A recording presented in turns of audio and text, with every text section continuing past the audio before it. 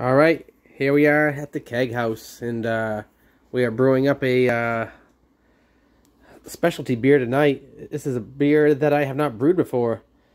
It's a German Duesseldorf.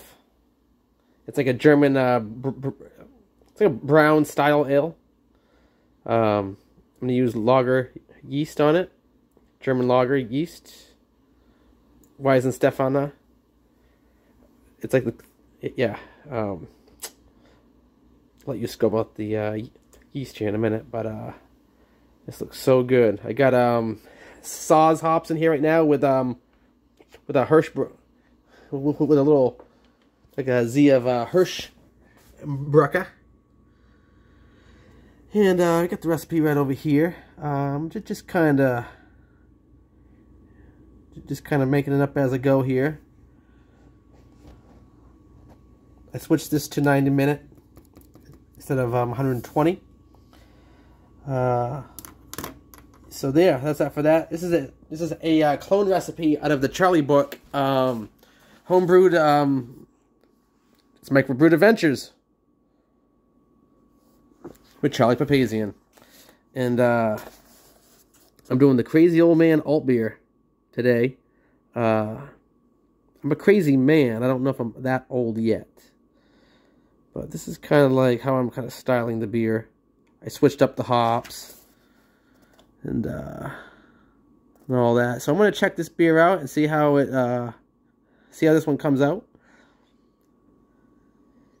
But yeah, I love this book. It's an awesome book. I think this comes from let's see, from 300. Let's see. Where's the story of this one? I think it's right. This is the story right here in the book. He goes to brown ale, alt beers in Duesseldorf, Germany. And this is part 2 of the story. This is a Charlie book, by the way. I don't own this or anything like that, so all props can be due to Charlie Papazian, the man, the myth, the guy who started homebrewing, basically. I mean, he made it like a thing, you know. So without Charlie, who knows where home brewing is today. So that's that for that. So yeah, I love this book. Gotta get back to my page. See that back in it. So yeah, back over to the beer here. We got an hour left on the beer. It smells really good. It's really floral. It's like Hallertau hops, really. Just, oh my lordy lords. That's coming out so delicious. Got my little grain sparge going on down here, just kind of dripping into this bouquet. Yeah. Gonna put some moss in it because I'm gonna clean this up a little bit. Irish moss at 10 minutes. I'm gonna do some yeast nutrient here. We got a little backfire going on here. Let me just kind of stir up a little bit. Get it back under control. There we go. Just kind of turn it back against the grain a little bit. Let it figure itself out. Let that middle part not be a... I don't know. Fucking brewing. So yeah, this is what's going on today. German beers, and I think I'm gonna crack a beer here in a minute. I got a really nice one here. Whew. This one is pretty fucking sweet, if you ask me. I went to the contest last year, and you know, made the top like the top 5, I think it was, and I scored number 2 in the state, and that was fucking awesome. And I keep talking about that all the time because that was a really special thing for me, because I brew a lot, and I've been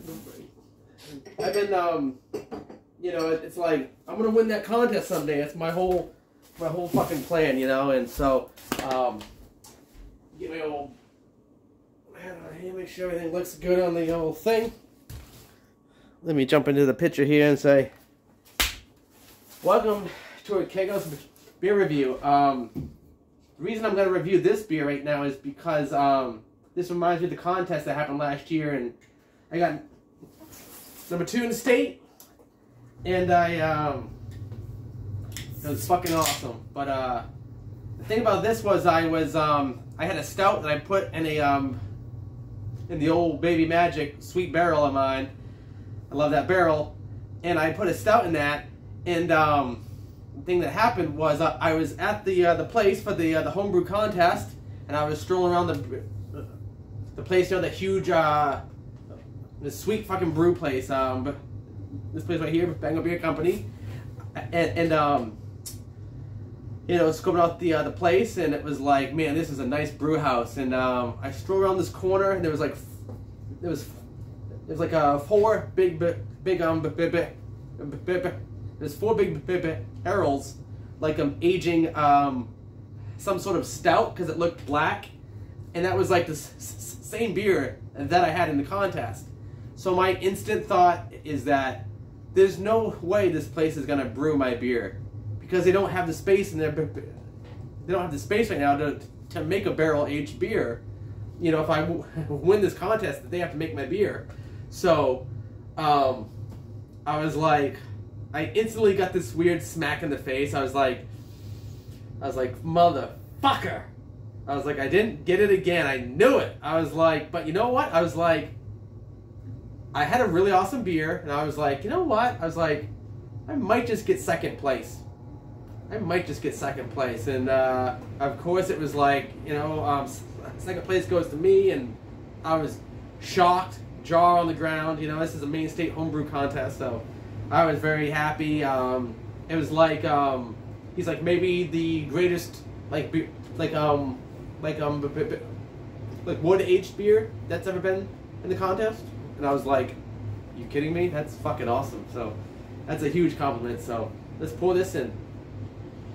The crazy thing is that this kind of tastes like my stout that I made, but this one is killed by the coconuts, because it has this was also like aged with coconuts in it. Killed by death in coconuts. This was built on the original Killed by Death stout recipe. We added a small batch of toasted coconut. The end result is a very smooth, velvety, rich, tropical vacation for your taste buds. So, ooh, it smells so it smells so barrely, you know.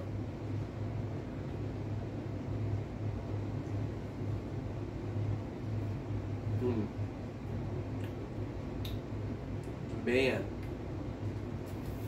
it's so weird because this tastes just like my contest beer, and it's so. I bet at the time this was happening, these guys were like, "Wow, this contest beer tastes a lot like the beer we have storing up. That's really cool. Let's give this kid, like, you know, second place, and then like because we can't make his beer, you know." So who knows if that was the thought behind it, but who cares, really? You know, it's a cool story. I was so happy that night. I drove home, smoked a J coming home. I was so proud of myself, man. Had some beers. I was smoking a J, ride home, fucking feeling good. I had to piss so bad. I stopped on this back road. I just like put the car in park and got out in the middle of the street, started pissing. I was like, I am the king tonight. So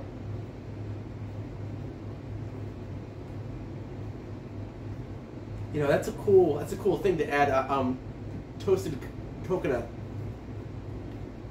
I think it helps like enhance the overall barrel taste. Makes it smoother. That's a cool beer. So anyway, yeah, that's that for that. You know, I just wanted to just pop in and say, hey, what's up? And this is what's going on tonight. Expect this review here coming up. This beer, I swear I'm not going to screw this up. I swear the carbonation is going to be perfect. And there's going to be no trouble at all. I say this now. But it smells really good. Kind of a bready chocolate thing, and then it's got the floral hop thing going on, so